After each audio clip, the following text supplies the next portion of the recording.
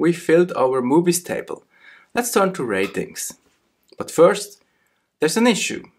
There are millions of ratings and loading can take some time. We want to speed this up.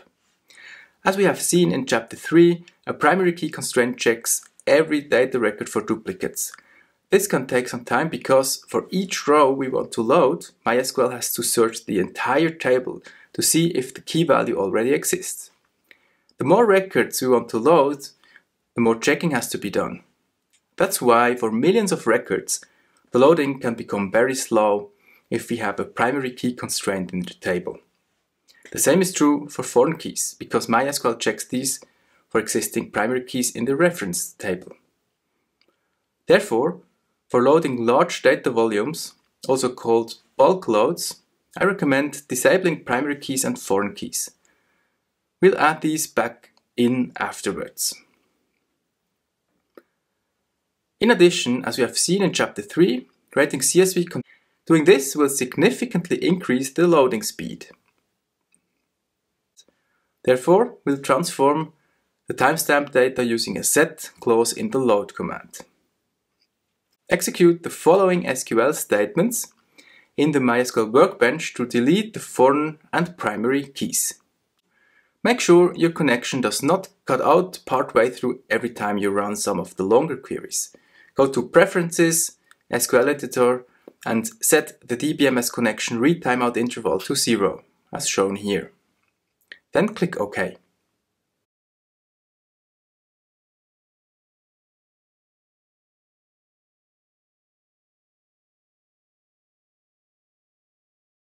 Then execute the following command to do the actual loading.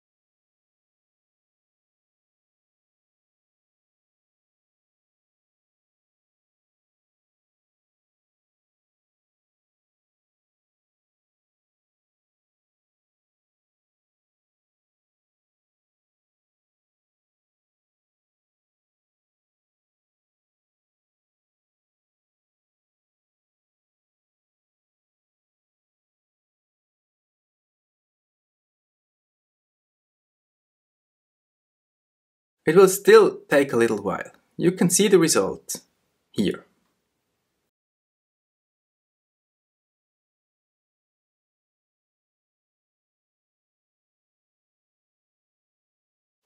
Let's look at code example 9 in more detail.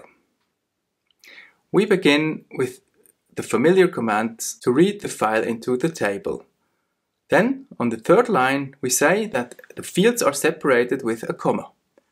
As mentioned, import files can come with different separators, and the load statement handles the files accordingly when we provide it with the field termination character.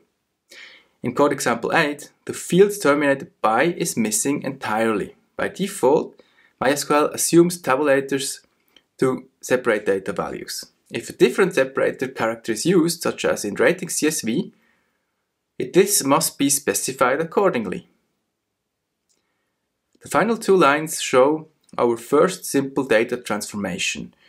As we explained in Chapter 3, the timestamp in rating CSV is stored in a computer format as an integer, known as a Unix timestamp. This format simply indicates the number of seconds that have passed since January 1st, 1970. So it is basically a large integer. In the set keyword on line 7 in code example 9, we convert this to a human-readable data type, namely DATETIME. Let's see how that works. On the 6th line, we define a list of target fields for each of the source fields in the import file, so the data knows where to go. A target field can either be a column in the target table directly, such as user ID, movie ID, and rating here, or a user variable, like here at timestamp. A user variable is simply a temporary store named by the user where data can be later retrieved. Here we're telling MySQL that we store the data from the 4th field in the CSV in a temporary table at timestamp so that we can further process it. That's what we're doing on the final line of code example 9. The content of the @timestamp user variable is transformed by the from Unix time function and then stored in the timestamp column. The set statement tells MySQL we store data into the timestamp column. Using the equal sign, we say that we'll store the output of the from Unix time function here. This function does the transformation to DATETIME. The result can be seen here, in the result grid window.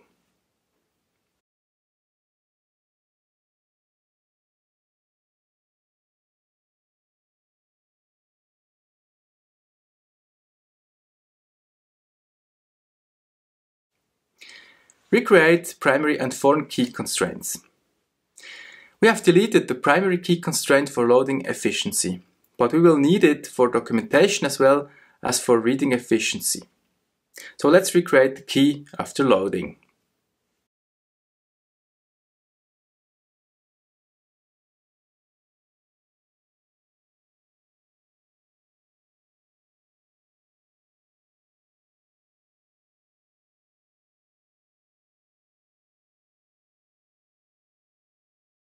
We have deleted the foreign key constraint that would have ensured the correct references between tables. Now it could be that we have imported ratings that refer to movies we don't have in the movies table. The DBMS can't create the foreign key constraint unless all references are correct. Just to be sure, let's delete all ratings that do not reference a movie that exists in the movies table.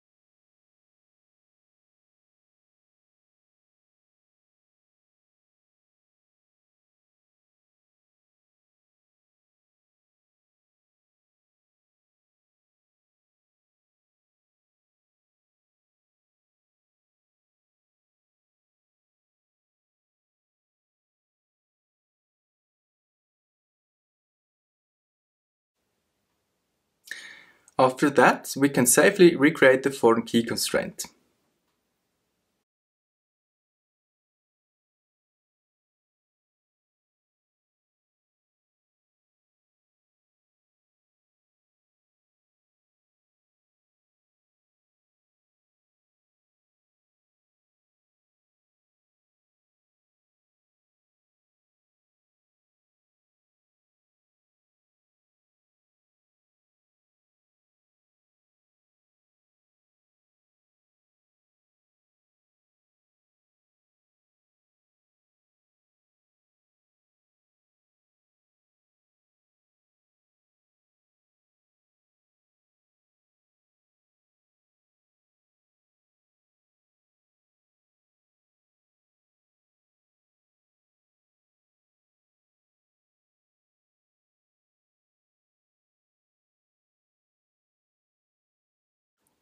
We now know how to transform data before loading.